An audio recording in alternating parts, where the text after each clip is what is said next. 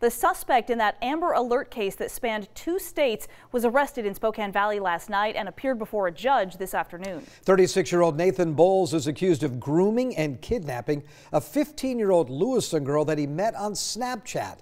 KREM 2's Kyle Simchuk was in the courtroom, and Kyle, the judge heard a statement from that girl's mother. Well, that's right, Tom. He heard a written statement which read in part, quote, "In my opinion, there is not a number high enough to set a bond to release this man."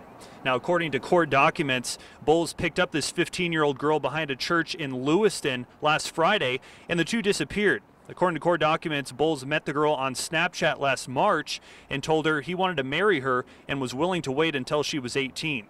Now, the victim told police she thought Bowles was 24.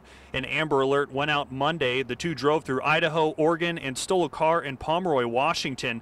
Last night, a person in Spokane Valley called 911 after seeing the car listed in the Amber Alert. Spokane Valley deputies arrested Bowles. The 15-year-old girl was reunited with her family last night.